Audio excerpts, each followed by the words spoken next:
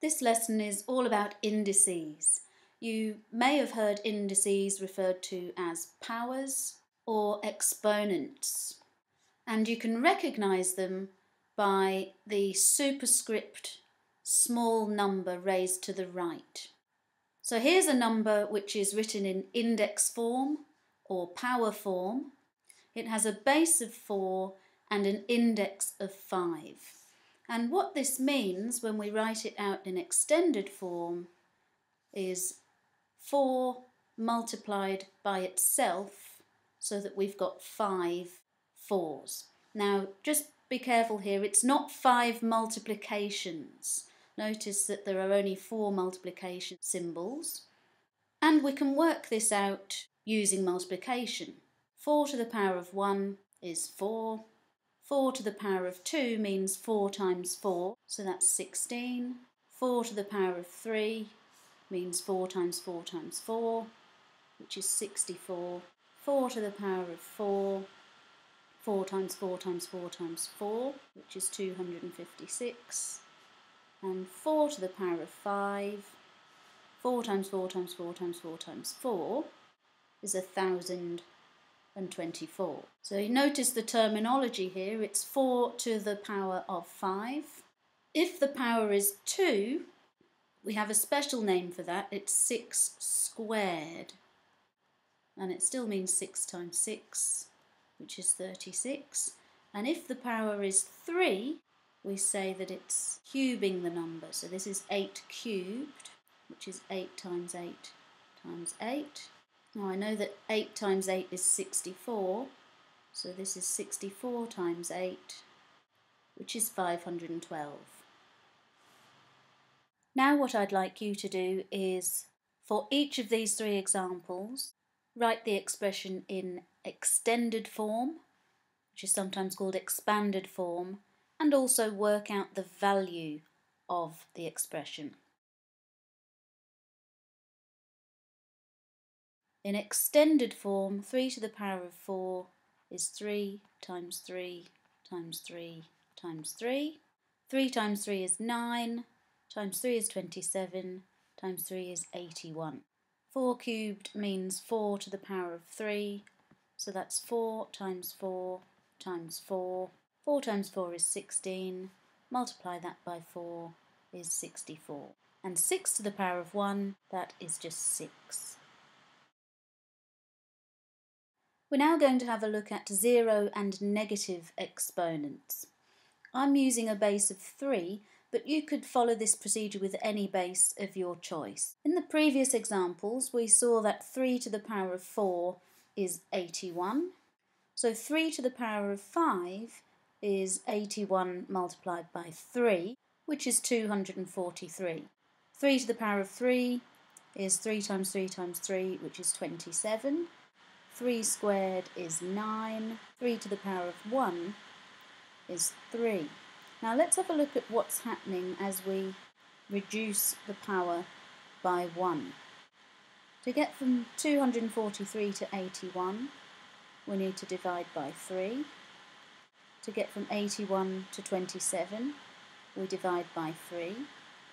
From 27 to 9, we divide by 3. From 9 to 3, we divide by 3. So just as when we increase the value of the power by 1, we are multiplying by the base each time. So each time we move up, we're multiplying by 3. When we move down, when we reduce the power by 1, we divide by 3. So 3 to the power of 0 is 3 divided by 3, which is 1. Many people see this power of 0 and think that 3 to the power of 0 must be 0, but it's actually 1 following this pattern. And if we continue dividing by 3 each time, 1 divided by 3 is 1/3. And if you're struggling to think why that is, imagine you have a pizza divided between 3 people.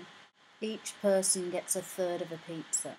Divide by 3 again, so we'll divide each of those thirds into 3. Now we have a 9th. Keep dividing by 3. Each 9th is divided into 3. Now we have a 27th. And hopefully you can see that there's a connection between the positive and negative indices. 3 to the power of 1 is 3. 3 to the power of negative 1 is 1/3.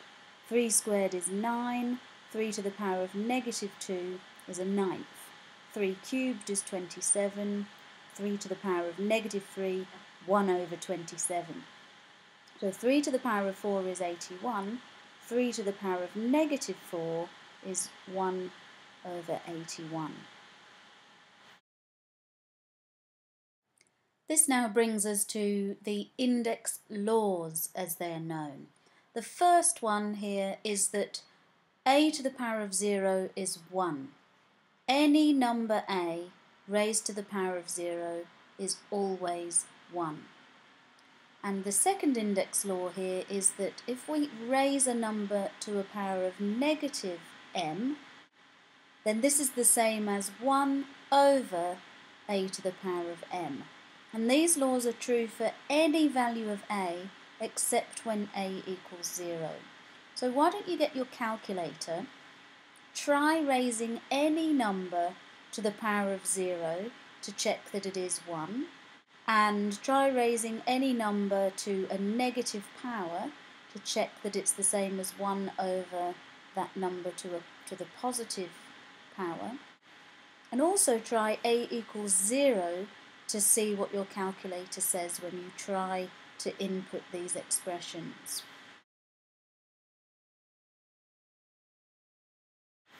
So a couple of examples here. 8 to the power of 0. Using this index law, anything to the power of 0 is always 1. And secondly, 7 to the power of negative 3. So a is 7, m is 3. This is 1/7 to the power of 3. And to work out 7 to the power of 3, 7 times 7 is 49. And 49 times 7 is 343. So this is 1/343. And notice that a negative power does not result in a negative number.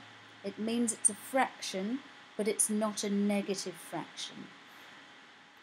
We're going to see some more index laws in action as we work through the next 4 examples. Firstly, what happens when we multiply two numbers with the same base and different indices? So 6 cubed is 6 times 6 times 6, and we're multiplying that by 6 to the power of 4, which is 6 times 6 times 6 times 6. Now notice the question is not asking us to work this out. The question is asking us to simplify, leaving the answer in index form. So 6 times 6 times 6 times 6 times 6 times 6 times 6 is 6 to the power of 7. So when we multiply two numbers with the same base, we can add the powers. Secondly, we have two numbers with the same base, but this time we're dividing. What's going to happen to the powers? But if I think of division as inverse multiplication, what I'm asking here is, what do I need to multiply 8 squared by to get a to the power of 6? So if you think about it this way, 8 squared times 8, that's 8 cubed. 8 squared times 8 squared is 8 to the power of 4. 8 squared times 8 cubed is 8 to the power of 5. And 8 squared multiplied by 8 to the power of 4 is 8 to the power of 6. So 8 to the power of 6 divided by 8 squared is 8 to the power of 4. And the index law here is that if you're dividing numbers with the same base, you can subtract the powers. Now in number 3, 5 times 3 to the power of 4, obviously we could write this as 15 to the power of 4, but really what we're getting at here is how can we rewrite this in a different way, expanding the brackets. Well, 5 times 3 to the power of 4 means 5 times 3 times 5 times 3 times 5 times 3 times 5 times 3. And if we group the 5s and group the 3s, this is the same as 5 to the power of 4 multiplied by 3 to the power of 4. So you can see that we can expand the brackets. If we're multiplying two numbers to a power, then we can write them separately raised to that power and multiply them together. And finally, 7 cubed to the power of 4 means 7 cubed times 7 cubed times 7 cubed times 7 cubed. If I write all of those out, this is 7 to the power of 12. If we raise a number to a power and raise the result to another power, then it's the same as the base and multiply the powers together. So as index laws, we can say this first one is a to the power of m multiplied by a to the power of n is a to the power of m plus n, and a to the power of m divided by a to the power of n, which could also be written as a to the power of m over a to the power of n, and this is the same as a to the power of m take n. Thirdly, we've got two different bases, so this is like a b to the power of m, and this is the same as a to the power of m multiplied by b to the power of m. Finally, we've got a to the power of m all raised to the power of n, which is a to the power of m n. In conclusion, here's a summary of the index laws. The first law is about multiplying numbers with the same base. The second is dividing with the same base. Then we've got raising a base to a power and then to another power. Anything to the power of 0 is 1, and a number raised to a negative power is 1 over the same base raised to the positive power. And here we have some algebraic examples of each.